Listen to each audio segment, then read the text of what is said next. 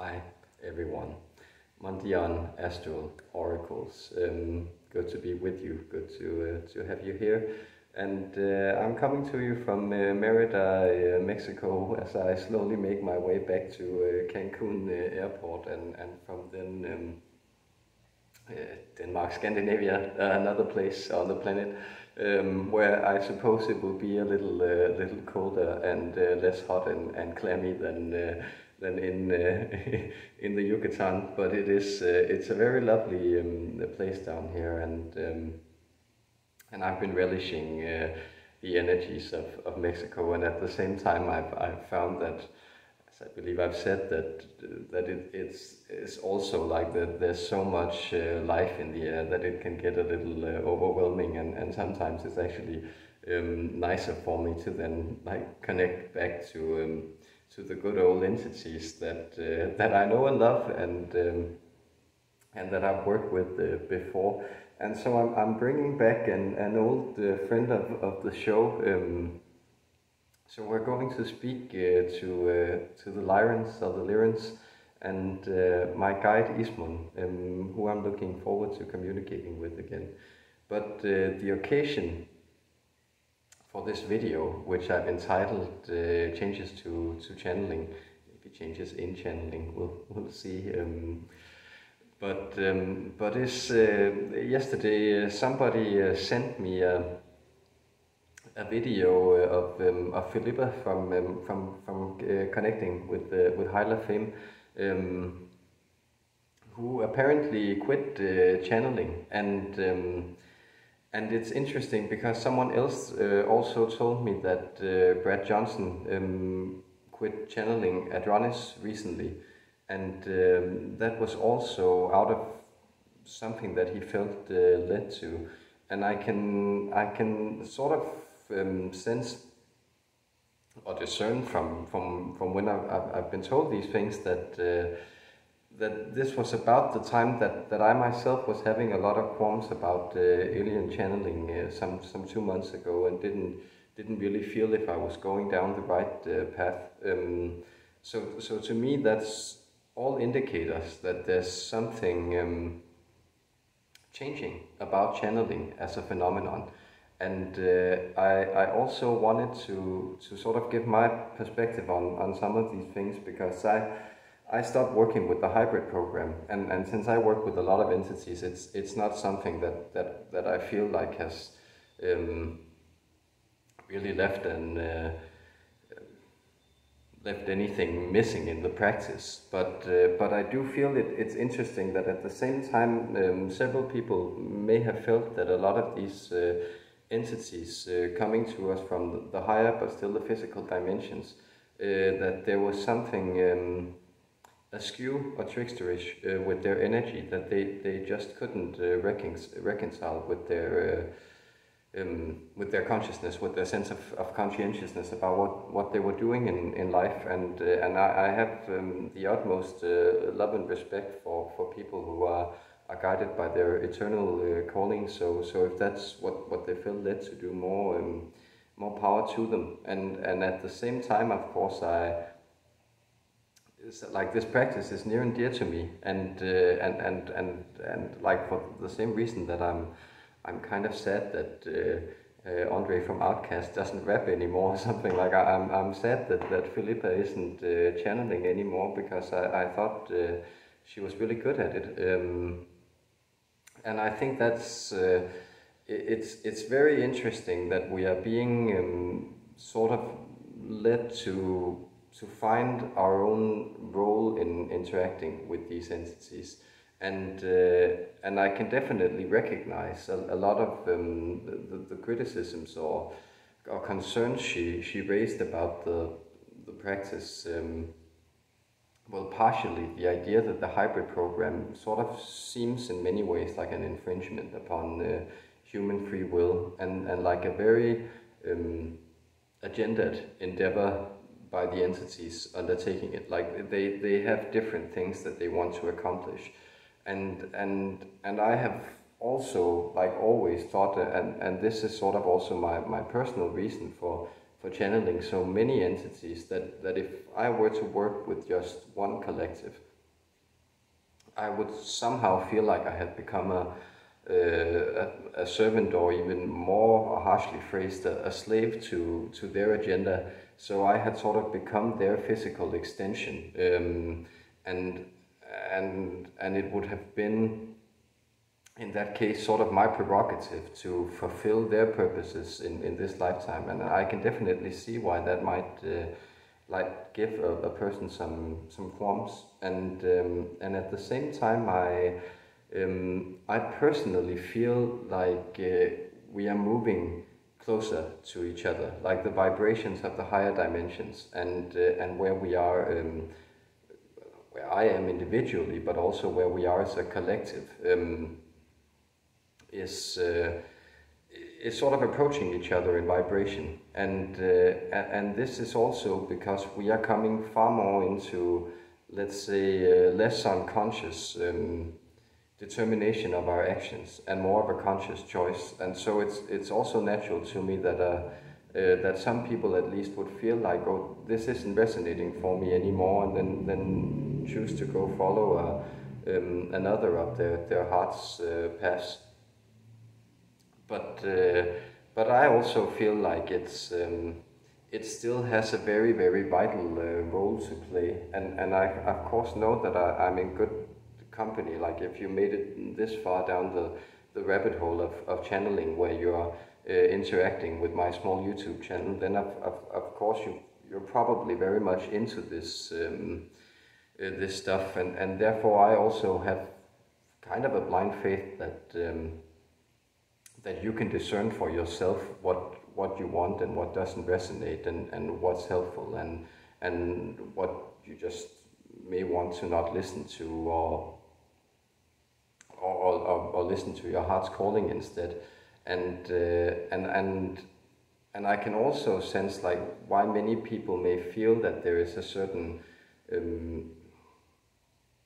not necessarily coldness, but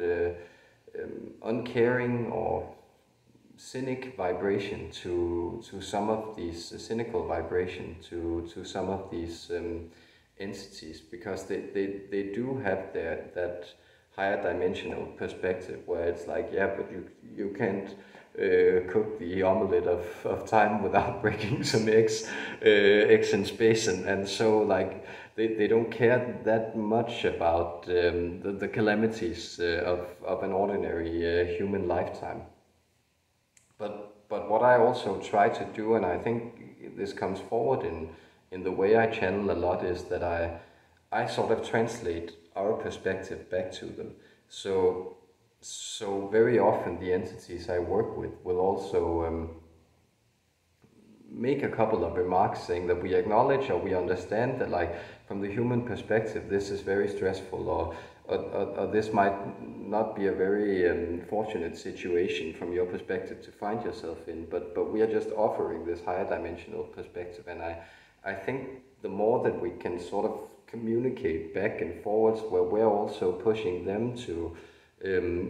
acknowledge the human predicament, the better we are probably off, because it's not about abandoning ourselves for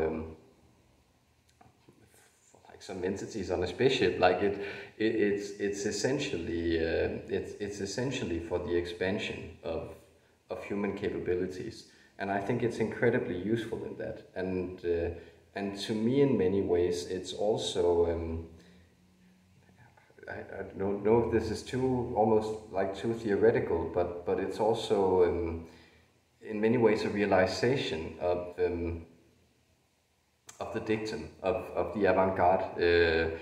which was sort of the radical fringe of the artistic movements that arose in high modernism about 100 years ago, and that is the idea, to create unity between art and life. So for me, at least in my personal practice, I try to evaluate the qualities that this practice presents in my life, in whether or not it seems to be changing what's going on in it for the better. And I sort of have these two criteria of success, which is partially that I want to be challenged and stimulated and have fun with it, and I want to help people, and one of them can sort of pull the carriage along for a little while, but they actually need to be in tandem for it to work. So it's important for me that these things sort of meet each other, that I get the clear sense that something is being lifted or helped or reassured or assuaged or something positive for other people, and that I also find that process engaging, so I can do it with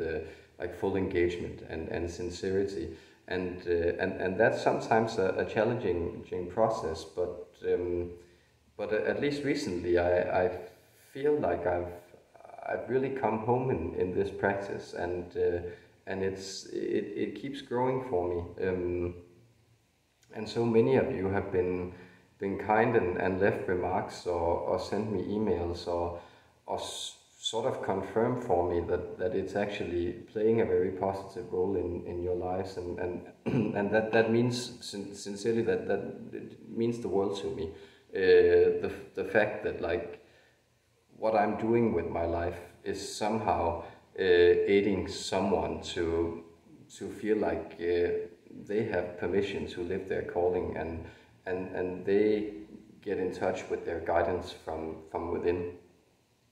And that's just perhaps the other caveat, which I feel is often also underscored in the live streams or by the different entities coming through in those, is that you do have free will, and so you're always the one in the driver's seat making the decisions, and they will very often try to underscore in personal sessions if people are sort of writing their decision-making capabilities off and handing them over to higher dimensional entities, because that's probably a fundamental conundrum of human life, that we really do not like to make choices, because we are also able to apprehend all the things that may go wrong, and like the idea of being responsible for doing something horrible in our own lives is horrific, right? So the idea, if some entity could just like call the shots, then that would be very welcoming. And I don't do this in my private life. Like I'm often very confused about what I'm to do and what I'm doing here, and if I'm on the right path, and they then, like, I consult with the Arcturians or something, and they go like, yeah, just keep on or something, and then I to be honest, I actually curse them a lot. Like I really have a lot of beef with them in my internal monologue, because I'm also just reiterating that perspective of, yeah, that's fine, that's easy for you to say, but I am sort of the one who has to live this life, right, and that goes for every one of us, that yeah, it's fine if I don't know, the Syrians or something, they want you to go build a pyramid in Spain or whatever, but it's like, yeah, but it's who's handling the logistics here, people? Is that are you going to land in a spaceship and do that? No, I don't think you are. Like that's up to me, right? And so the more that we can actually take this as perspectives, challenges, expansions, and sort of the opportunity to shift, the better I feel, and I also feel like there's a huge cadre of people that I would love to try to get this idea across to, and not necessarily that they're into some medium closing their eyes and becoming possessed by a benevolent spirit and then speaking stuff, but that people somehow begin to recognize that this is a part of the human game, and it's an art form or a mode of expression or a way of communicating with the divine, which has been around since the days of Sumer, like ever since whenever, and so it's also, I think in my mind I'm often moving in these like enormous time frames, which is also why I resonate so much with these entities' way of thinking, because it's like I probably consider, I don't know, Ezekiel or Muhammad or Dante or Rumi or something as the greatest channelers ever, and of course Dante wrote his own stuff, right? But a lot of people have actually been in the position where something was just pouring through them, and then somebody else took notes, and to me it's like sometimes I also feel like I might be a little lazy, that I'm not necessarily doing all the editing and putting that together, but at the same time I'm also just very happy to, in this practice, be removed from all the like the second guessings of the mental processes, which automatically start when I begin to sit with a verbal expression in front of me, visually as writing, rather than the spoken word. And so this was just me sharing some loose perspectives on this I've been thinking about, because it has stirred something in me too. But I would love to also get our Lyran friend Iesmun's perspective on what it was that happened back in August, and what it is that's happening, that's apparently making channeling different and challenging for a lot of people. So let's try to hear from her.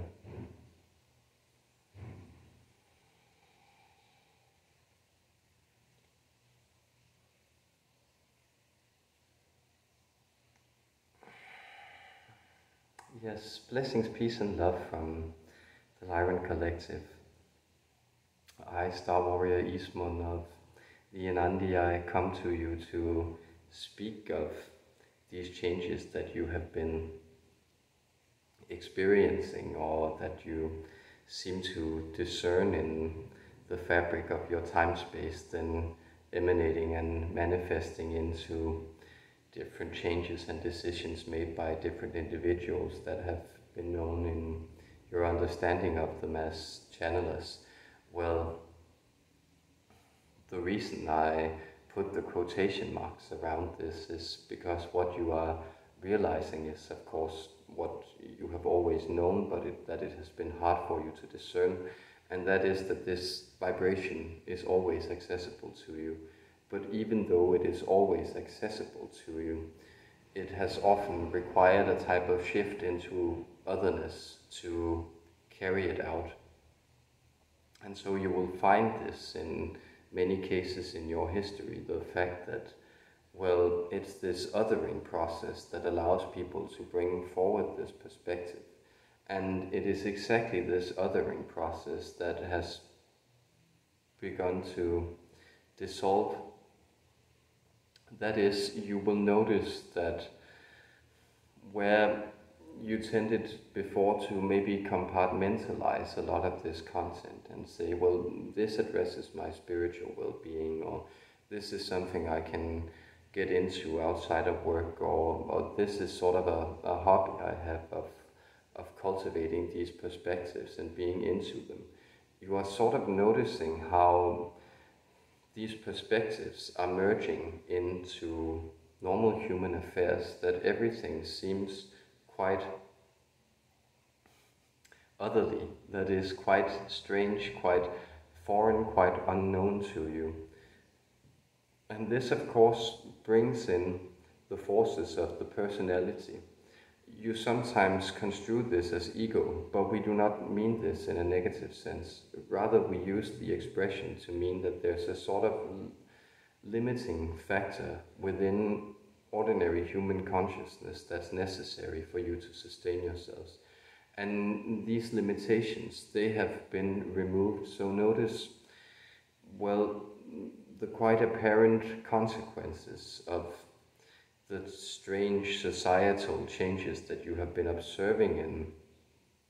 the past year and a half or so, which have resulted in, for a lot of you, that,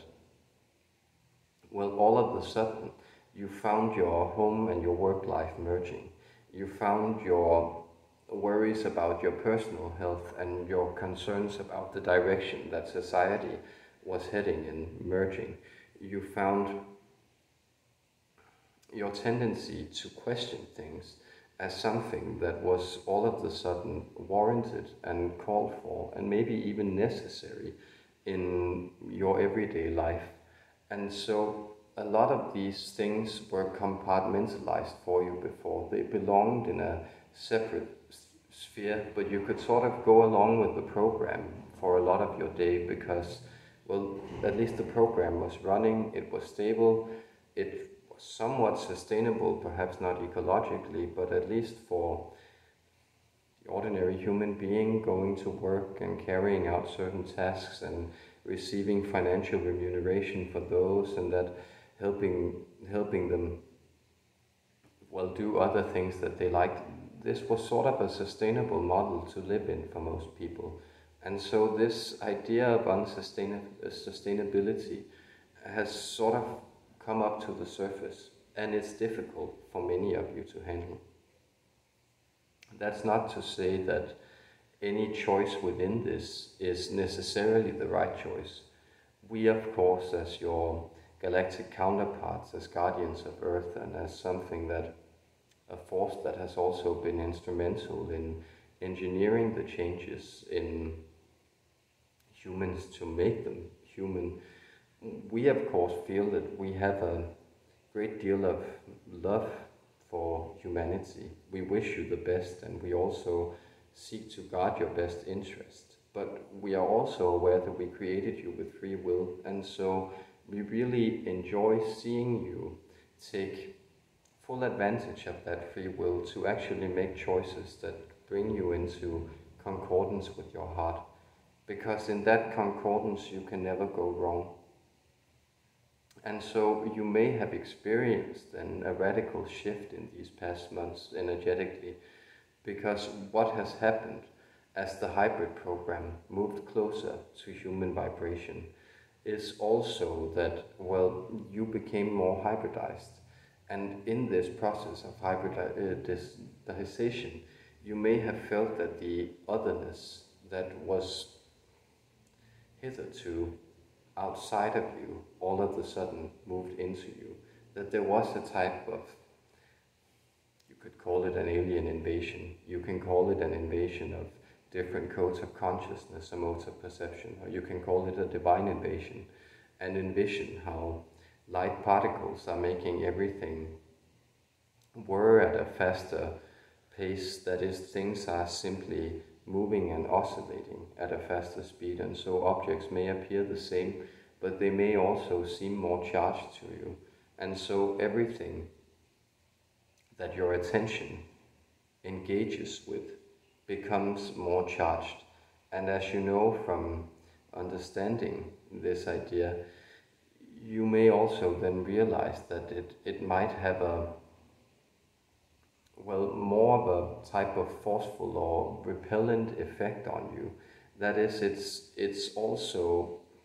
dictating in many ways that you either take this thing as a part of you, or you remove it from your life and follow another path. And to us, that is all helpful, as long as you are making the conscious decision of where you want to go, as long as you are sorting what information you want to take in, as long as you are holding your sovereignty out before you as a short fact that cannot be infringed upon,